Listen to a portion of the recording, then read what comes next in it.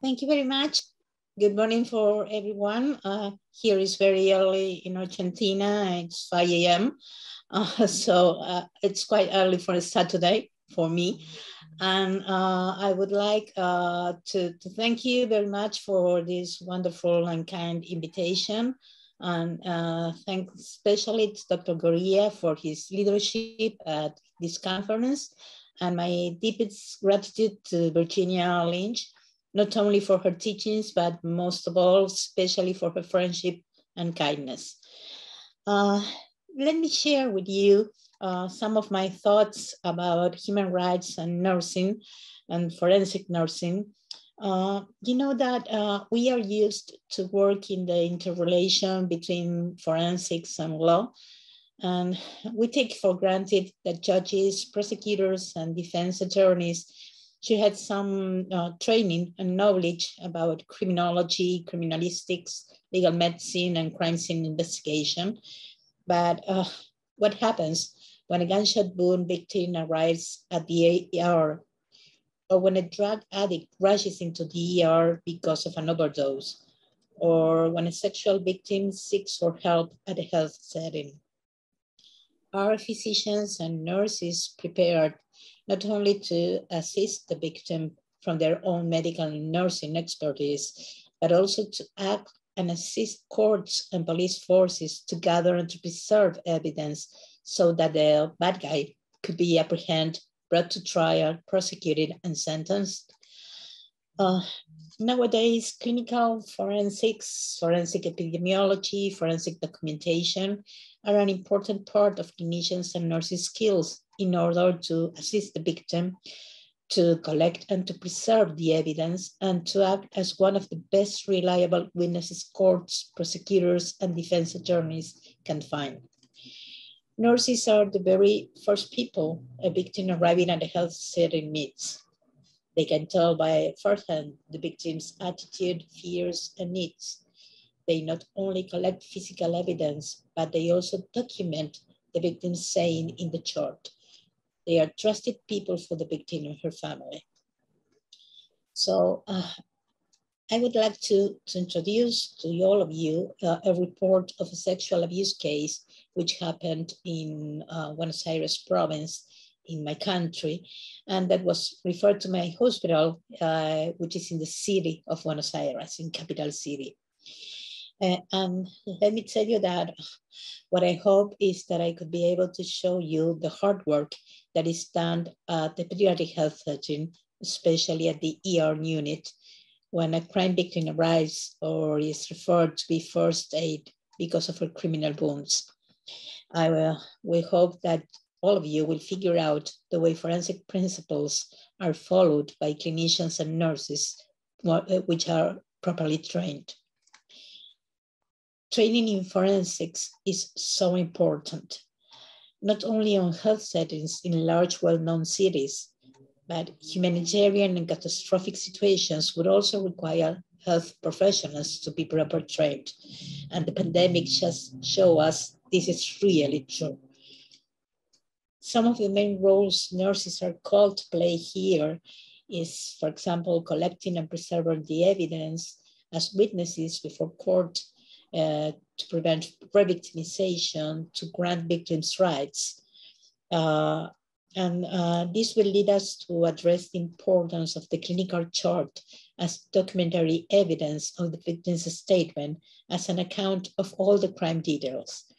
And finally, I hope that I will be able to highlight physicians' and nurses' role by assisting crime victims in their health, and mainly in the collection and preservation of crime evidence, and as a privileged witnesses of the criminal modus operandi of the victim's direct and immediate statement, and of the health consequences the perpetrator's criminal behavior has on the victim and her family.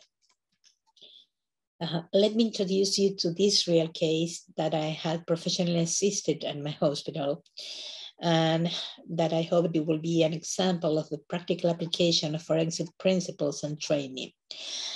My patient was Rose. She was 10 years old. She was a little girl. She lived in Buenos Aires province. And she was brought to my hospital with her body was full burnt with 50% burned A, and B, and she was sexual abused. The incident was happened on June 18th in 2008 in a road at more or less 6 p.m. At that time, here in Argentina, it's winter, so it's really pretty dark. She was riding a bike like all little girls do when she was suddenly crashed by a car, which throws her to the ground.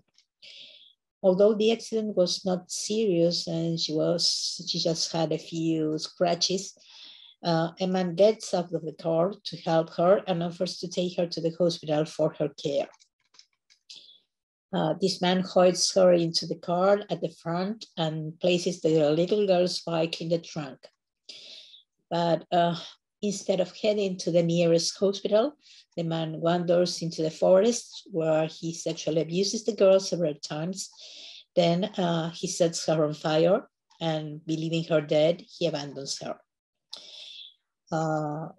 She was brought to my hospital. She was lucid, vigilant, stable, and compensated.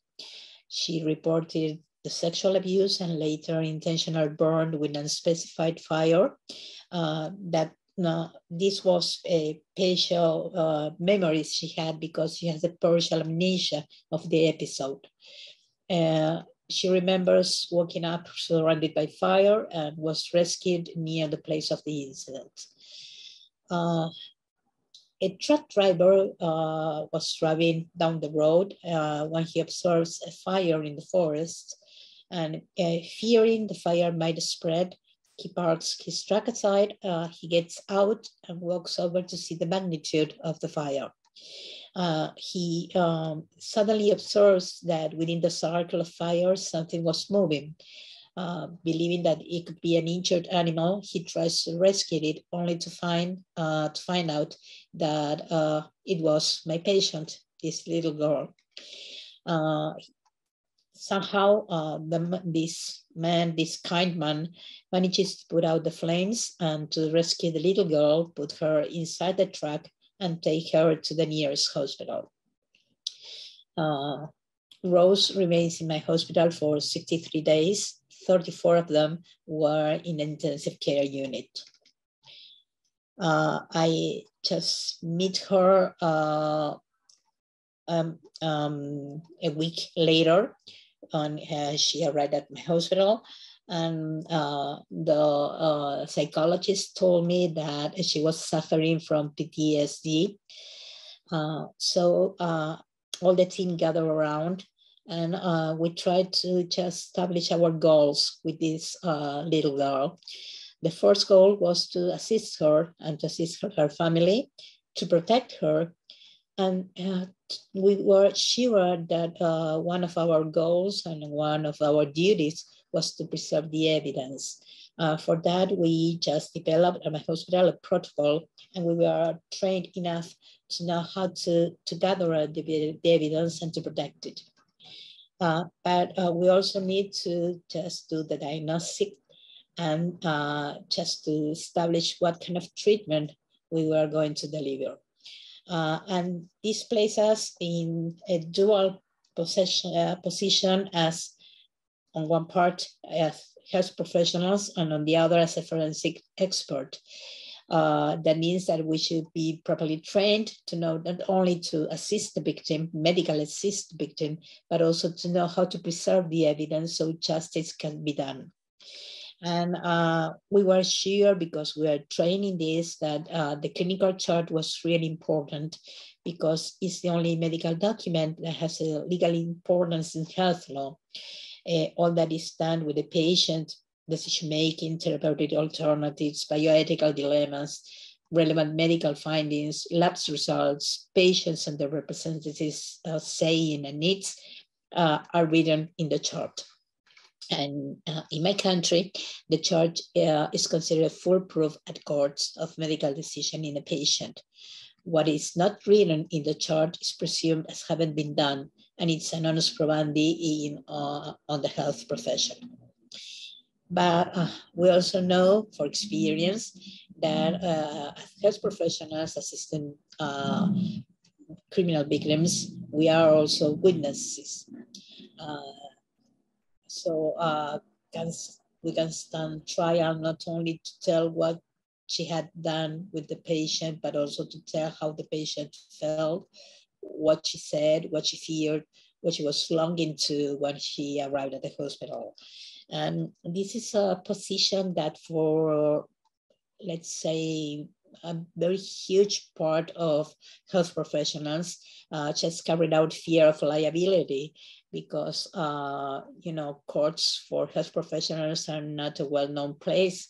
So there's some kind of fear that what we can say, what we can show can be also used just to call for response for health professionals. Yeah, in this framework, let me introduce you to what is the concept of public health legal preparedness.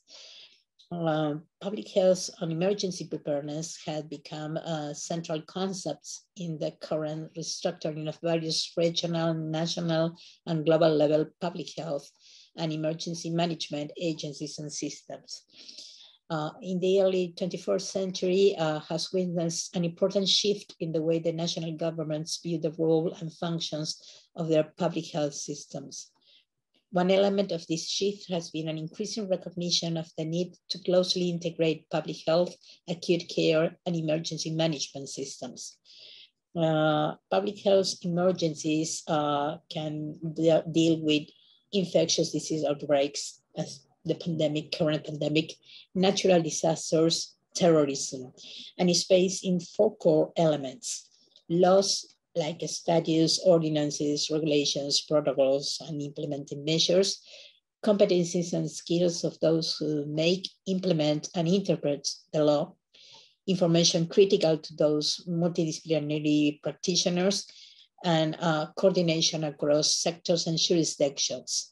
And it needs interaction at the national, states, courts, health professional, and forensics level. The core functions of national public health systems have historically included regulatory, surveillance, health protection, health promotion, and disasters response activities.